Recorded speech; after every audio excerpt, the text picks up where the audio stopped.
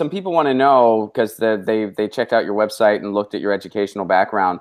What are your thoughts on Reagonomics? That we're still reeling from Reagonomics. Mm-hmm. As a matter of fact, and I will just defend my position on this, is that I think the difference between Obama and Trump is not as great as the difference between Jimmy Carter and Ronald Reagan. That was such a huge sea change, and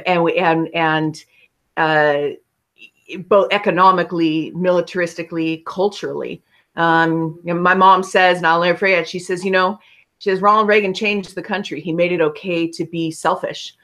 We went through the period, if you remember, and if you are if you're too young, you need to listen to those of us that remember, and we're going to talk about it. I have been 27 since the year 1933. Okay. I mean, most people don't have my situation. Yeah, we've been increasingly more consumerist, increasingly more elitist, increasingly more chasing that we had a show in the 1980s called The Lifestyles of the Rich and Famous. I mean, if we didn't have Ronald Reagan, we would not have Donald Trump. Have you ever seen The Power of Nightmares? No.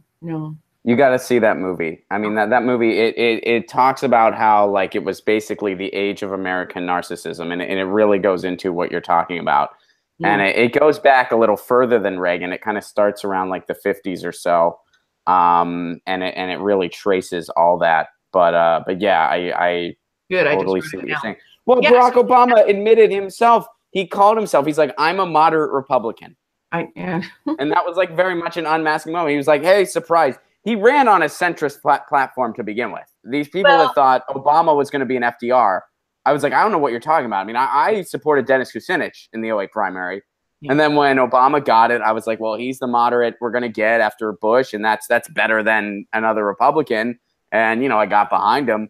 But I was like, okay, this is the moderate we need. And even that was wrong. Even my low expectations, he didn't meet that bar. I mean, he ran on a moderately center-left platform, delivered a center-right one at best. I mean, one could argue it was a right-wing one. Yeah. And he admitted that himself. Sure. I say I've been a green all these years. I've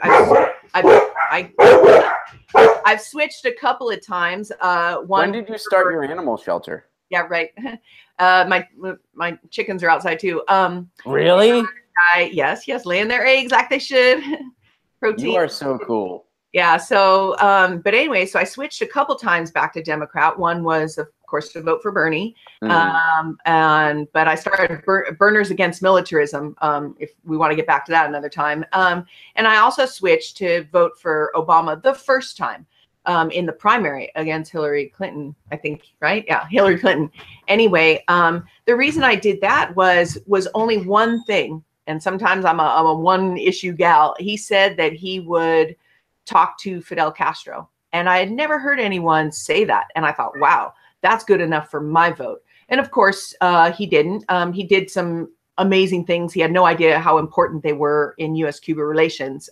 If he did, he might not have done them, but I'm glad he did, of course.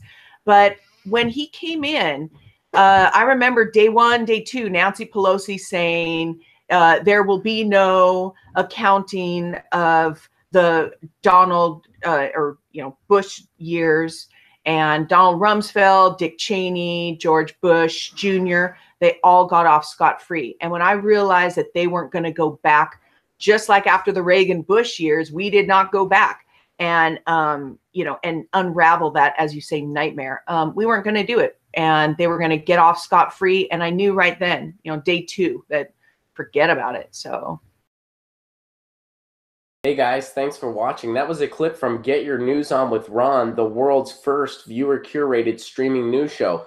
What does that mean? That means I log on to a stream and people tweet me articles over on Twitter at Ron Placone, or they use our Reddit subsection, which is just Get Your News On with Ron over on Reddit. And that's how we build the show. I'm seeing all these articles for the first time. We are literally getting our news on together. Follow me on Twitter at Ron Placone so you can participate. And this show streams live every Tuesday through Friday at 10 a.m. Pacific Standard Time. So please do tune in. If you want to support this show, you can do so over on patreon.com/Ron Placone, where for as low as $1 a month, you get access to exclusive podcasts every week, exclusive videos, free tickets to shows when I'm performing in your town, and more for as low as $1 a month. Please do consider it. Thank you so much for your support. This has been Get Your News On with Ron.